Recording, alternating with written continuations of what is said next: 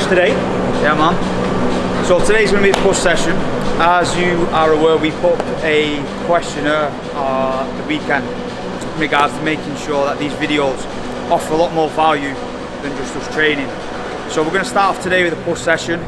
It is based around working the upper clavicular pec. Clavicular. That's the word going around at the moment, also known as the pec. So we're going to start with a few compounds, moving into some accessory movements for the delt, especially the rear and side delt, and then we finish with some triceps. During today's session, you're going to see the level of intensity we train at, as well as doing some coaching cues, hopefully giving you some value and some good tips on how to Thickness. add more quality to the technique. And push two. Push two. Come on. Show them a little bit what it is. Push two right there. We'll start off with our dumbbell work. We're onto our plate loaded flat press into the Smith, a bit more of a bulky set. We're going to do seated cable fly. We're going to be using the new little D handles we've got on there. Get a nice big what was it, Zach? Clavicular. Clavicular fibre. Clavicular. Right about there. Ready to beat the end. The thickness. And then we finish off with some isolation work at the end as well. Some rear delt stuff, some side delts, etc. And we'll talk about why we sequence these exercises as well. One of the questions were, how do we program clients' exercise selection and why? So we'll talk about the reasons being, such as training age, experience, lifting ability, strength levels, etc., etc. And obviously why we sequence the programs the way we do. Today, a shoulder mobility drill. Now, one of you asked the question on shoulder mobility and shoulder pain before training.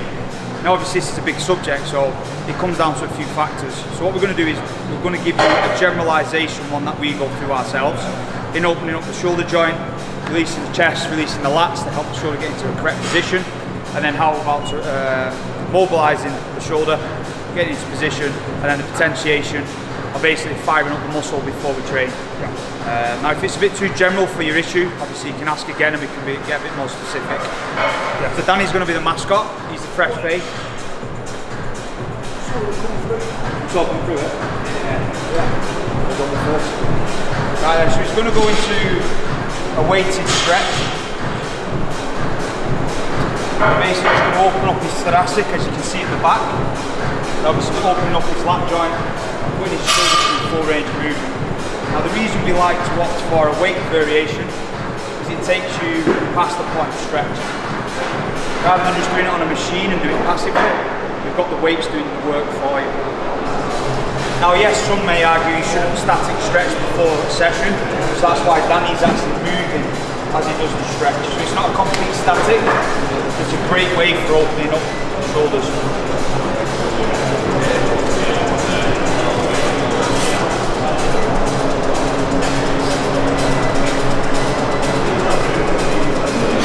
Right guys, so next we want to think about shoulder stability before we start training. So now you can either use this in two variations. You've got the lat pull down variation, or you can hang it on a pull up bar, and it's basically a scap up. So what Danny's going to do, he's going to be working at dragging his shoulders down, squeezing the shoulder blades together at the bottom. It's basically the lower traps are also known as the trap three. Central muscle when it comes to shoulder stability when you're pressing overhead and flat. Now you can work this off sensation, the fire up, is the muscle engaging, yes or no. Anywhere between 15 and 30 reps, sorry about the noise, 15 30 reps, you'll feel them shoulders start to switch on. And as you can see, it's also putting down the shoulder in the correct position, locking down. Now like we said, we can do the variation on the pull bar, but for you, who has experience, you can use the lat pull down. Use just as vocal to our first kind of sets. Start to use some potentiation just to feel the muscle, feel what we're going to be training. So we'll always start with rear delt banded pull aparts. Yeah, same thing again, following on from the scap ups, just trying to fire things up a little bit. Once we drag these away, you're always thinking about dragging the hands as far away as you can. Yeah, we'll then flip over, kind of use that into a bit of a fly. Now you can go into the cable fly as well to keep it fairly light. But if you've already got it in the session anyway, and you're just thinking about initiating, pushing through the elbows, trying to get as much blood, trying to get everything into that chest just before you start to prep. A bit of a prep exercise more than anything. Yeah, that's the key with this. This is potentiation exercise. Now, before you train, if it's a push-pull legs, you want to think about the last exercise before you move into your first. Is switching on the muscle, if you want to call it that. It's thinking about the muscle you're trying to work, engaging it, getting it full of blood, getting it warm, and then you can go into the first exercise and you'll get way more from your training. You want to hit the ground running, so to speak, don't you? You know what I mean? So, the much pre-ab and stuff, the much pre-work you can do, the better. So as you'll see now, we've done the 3 exercises, we've mobilised, we've stabilised, and now we've added some potentiation. So now we're going to go into our first exercise, which is the big movement of the day of 45 incline dumbbell. One of the keys when we're doing this exercise, as you can see with the 45 incline, it's one maintaining the tension, so keeping the dumbbells quite wide so we can keep loading the pec. It's keeping the chest high. When we see the chest stay high, we know he's contracting and dragging his shoulder blades down. Which again, we're trying to increase that stability at the shoulder. Then at the top, he's focusing on pushing his elbows together, bringing in the contraction at the top. And again, because of the work we've done so far, keep connected, mind to muscle.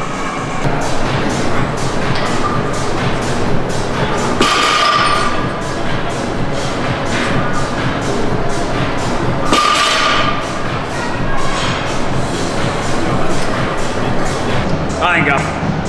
Pumps it in. Squeeze and stretch.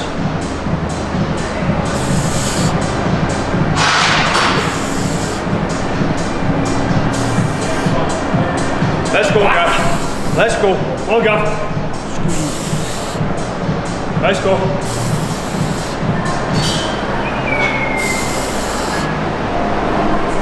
Strong titties. Well, Gav. Yep. Again. Big set now. Big set.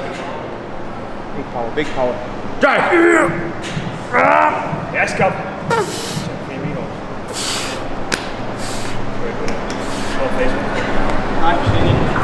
What's that? The king is back. Oh, surprise, surprise, motherfucker! The king is back!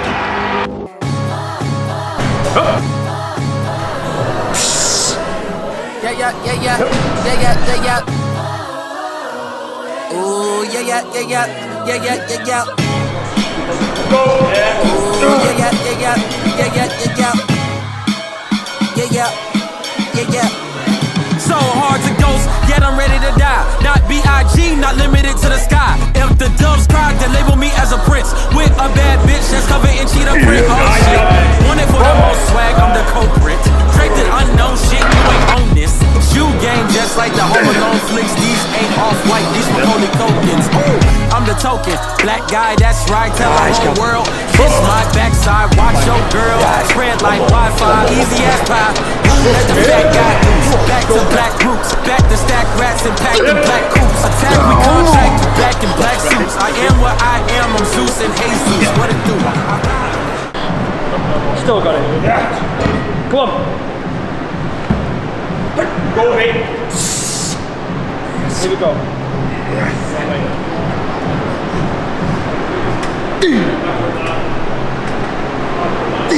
Nice, Zach. Come on. Yeah. Come on. Yeah. Up. Yeah, Zach. Nice. Big drop. Up. One. Yeah, finish.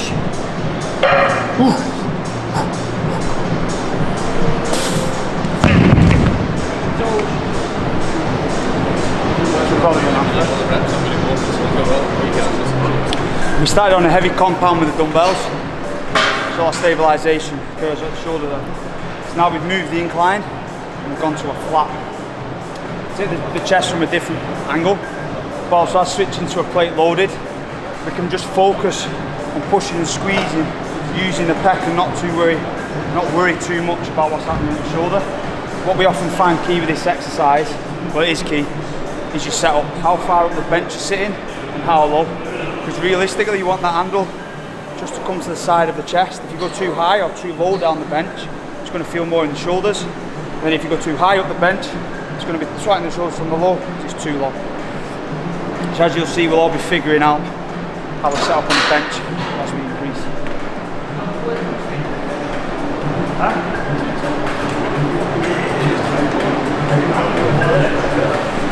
Weight for your feet.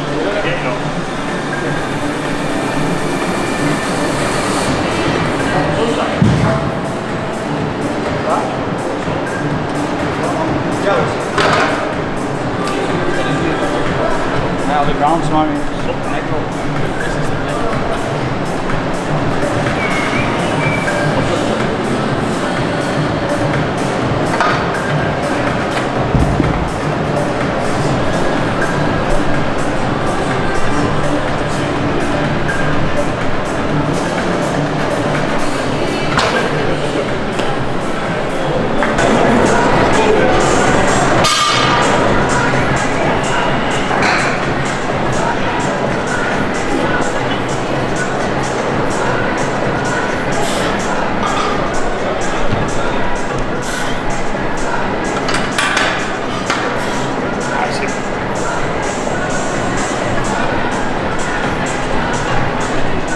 Got him. Yes, mate. Go. One more. There we go. Let's go. Good work. Good work. Body. Go again. 42. 42.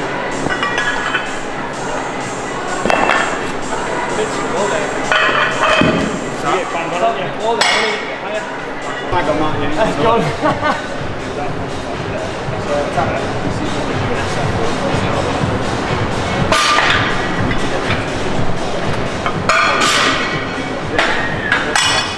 Keep that same place then.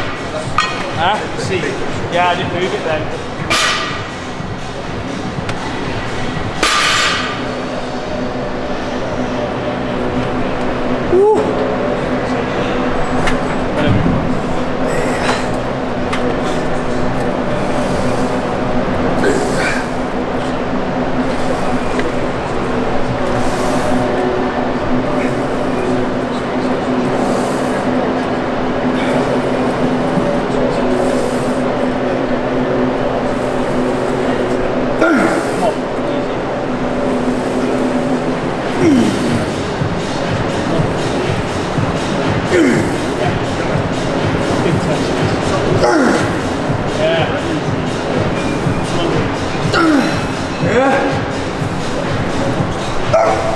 Squeeze. One, stick with it. Yeah? Okay. One. Good.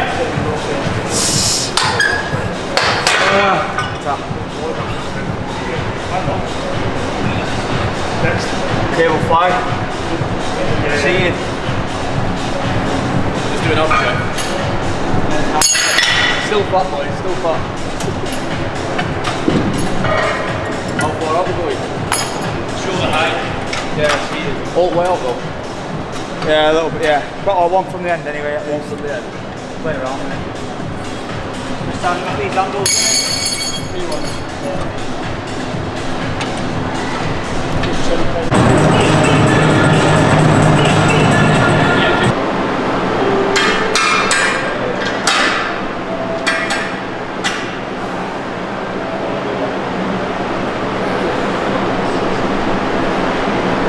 Nice job.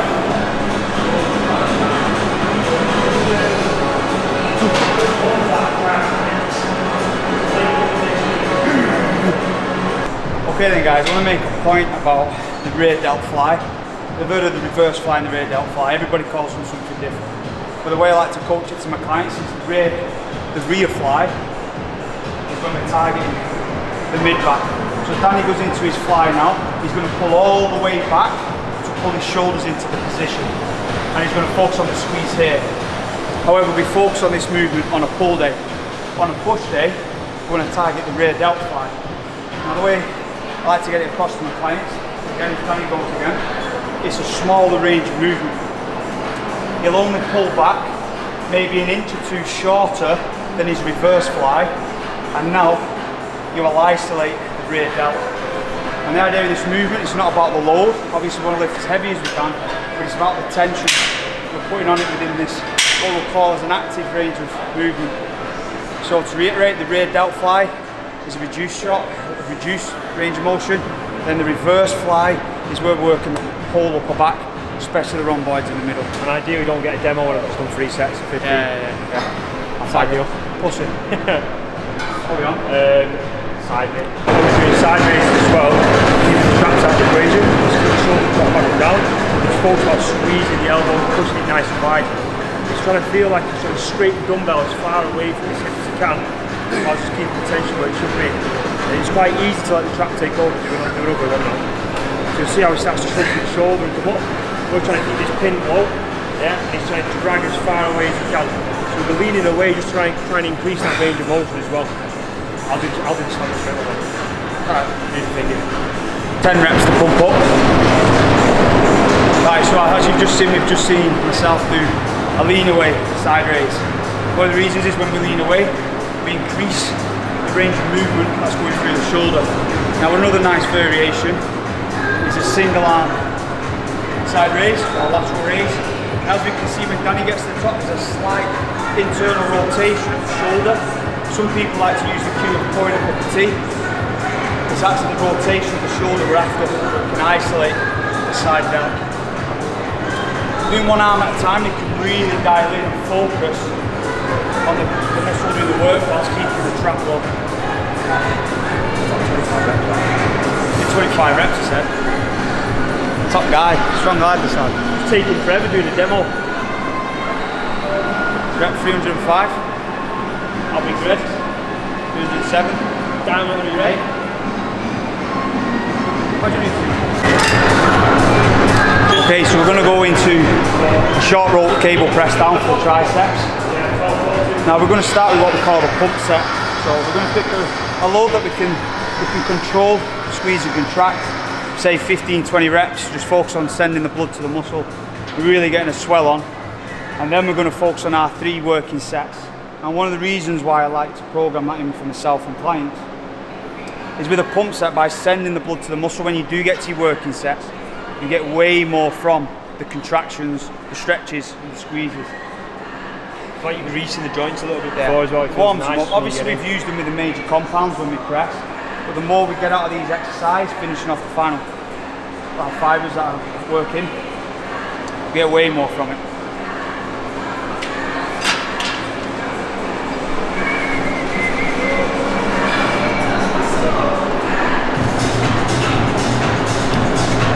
You want to cue the tricep ball then?